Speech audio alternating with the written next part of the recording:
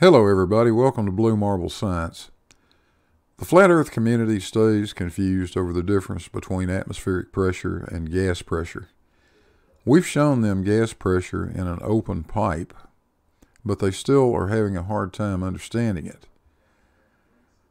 So I thought perhaps one way of doing this might be to show them how we derive the barometric formula, which will very accurately predict the pressures that we actually measured.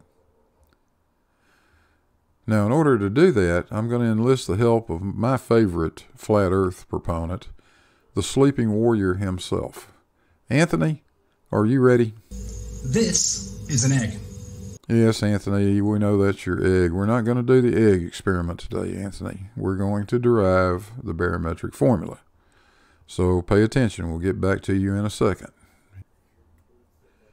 Atmospheric pressure, which we will call P, depends on the height above sea level that you're making the measurement, and it depends on being in the gravitational field of the Earth. If we take an arbitrary gas column like you see on the right that has an area S and a height H, we can figure out the weight of the column of gas. Weight is just force. And from Newton's second law, force is mass times acceleration. F equals mg, as you see in expression 1 there. But the mass is simply the density of the gas times the volume of the gas. In this case, density is going to be represented by rho. That's quite common in physics. So we have the expression force equals rho, the density, times g, the acceleration of gravity, times h, the height of the column, times s, the area of the column. Now we'd like to know what the pressure is. And pressure, of course, is force per unit area. So F divided by S. Using the expression we just derived above, rho GHS divided by S is simply rho GH. So the pressure that the gas is exerting is the density of the gas times the acceleration of gravity times the height of the column. That's not too hard. So pressure is density times the acceleration of gravity times the height of the gas column. Now if we imagine that we take a small height of that column, just a small section of it, we can say that a small change in pressure, dP, will be equal to minus the density of the column times the acceleration of gravity times dH, that small change in height. And we end up with that equation. The minus sign is needed because the pressure has to decrease as altitude increases. Now we're going to assume that atmospheric air is an ideal gas. In other words, all the pressure is hydrostatic. It's not strictly true because the atmosphere contains water, but we can use it for our purposes here.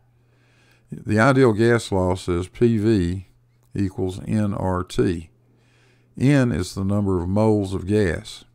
In order to get that, we use equation 4, which says PV equals, and in place of N, we have little m divided by big M. Little m is the mass of the gas in that column. Big M is the molar mass of atmospheric air. So there's the ideal gas law stated in terms of our column here. Now if we divide by V on both sides, we get P equals little m divided by V big M times RT. But think about this. Mass divided by volume is density.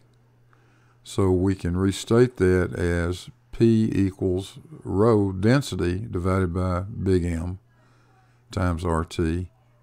And if we rearrange things a little bit, we end up with density equals molar mass times pressure divided by the gas constant R times T. This is a parts per million counter. Anthony, we're not doing the egg experiment. Well, let's put this into a differential relationship.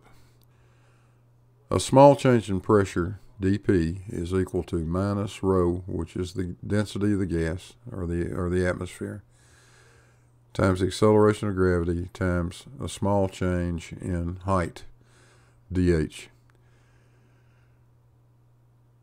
But we found out also that rho can be stated as the molar mass of the gas times the pressure of the gas divided by the gas constant R times the temperature T. That's from the ideal gas law. All of that times G dH. Now we have a differential relationship. dP over dH is equal to minus mg over RT times P. And if we just do a little rearranging, we end up with 1 over P dP equal to minus mg over RT dH.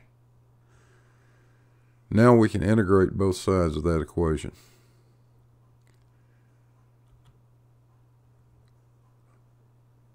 On the left side, we'll integrate 1 over P dP from P0, which is at sea level pressure, up to the pressure that we're looking for, P. And that will be equal to minus mg over RT, all of those are constants, times the integral of dH. The integral of 1 over P is, of course, ln P, so the left side evaluates to ln P minus ln P0, and that equals minus mg over RT times the integral of dH, which is just h. Now we can take ln P minus ln P0 and restate that as ln of P divided by P0, and that will be equal to minus mg over RT times h. We can get rid of the logarithm simply by raising e to the power of both sides. So e raised to the ln of P over P0 is simply P over P0. And that will be equal to e raised to the minus mg over RT times h. And we have the barometric formula. P is equal to P0, the atmospheric pressure, times e raised to the minus molar mass times gravity divided by gas constant times temperature times height above sea level. So the dependency of barometric pressure on altitude is given by a formula that we just derived using nothing more than Newton's second law of motion, the ideal gas law, and some fundamental definitions for density and pressure. There you see all the constants that are used. If you're using those constants, the formula is very simple.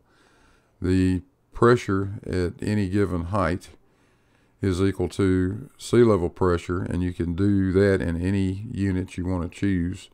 It can be inches of water gauge, for instance, or pounds per square inch, or whatever, for P0, times e to the minus 0.00012 h, where h is the height above mean sea level.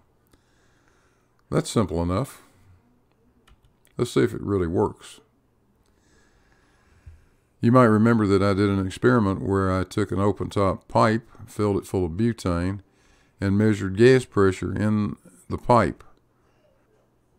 What we want to do now is use the formula we just derived to see if the pressure readings that I made make any sense. We have to make one slight modification to the formula you see there on the right. We're not looking for total pressure, we're looking for the small pressure that we're measuring just in this little section of pipe here. And we also can't use the molar mass of butane alone because the reference is the atmosphere. So we have to take the difference between butane and atmospheric air molar masses. When we do that, there's the data. You see the column height expressed in meters, and you see the pressures that we calculate using this formula versus the actual pressures that we measured. The errors are very, very small. The largest error is 2.92%.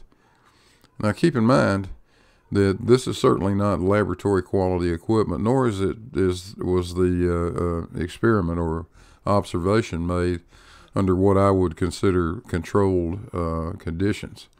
Still, we got within 3%, and I think that's really pretty good. There's a link to the original video where I made those measurements if you're interested in looking at that. But this is all really about whether our atmosphere is being held in place by the acceleration of gravity or by some other means, as the flat earth community continues to proclaim. Well, one of our viewers contacted me. He goes by the name Arctic Hayes. And Arctic Hayes is a professor who studies the relationship between our Earth's atmosphere and the oceans.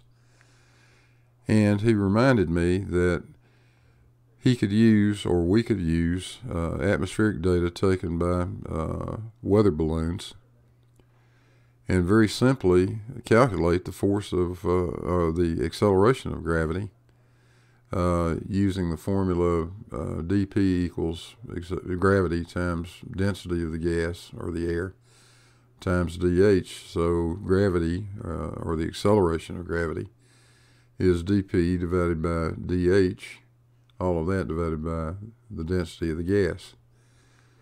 Now, we won't go through all of the details. There are a lot of measurements, I think a total of 110 different altitudes where the balloon took data and reported it. Arctic Hayes took all of that using the formula that's above and some other stuff that has to be done to calculate what the gas density is. He ended up with 109 different values at each incremental altitude. And when averaged, those values indicate an acceleration of gravity of 9.818 meters per second squared. That's within 1% of the laboratory measured value of 9.807, I think it is. I believe that answers the questions. I don't think anyone can look at this information any longer and deny the fact that the Earth's atmosphere is being held in place by an acceleration equal to 9.807 meters per second squared at sea level. That's just the end of the story, guys. Well, that's about it. Thanks for watching. Hey, let me know if you guys like this kind of video. We may do more of them in the future. If you did like this one, don't forget to hit that like and subscribe button down there. There's a link to the Patreon account. And Gladys, we're out of here.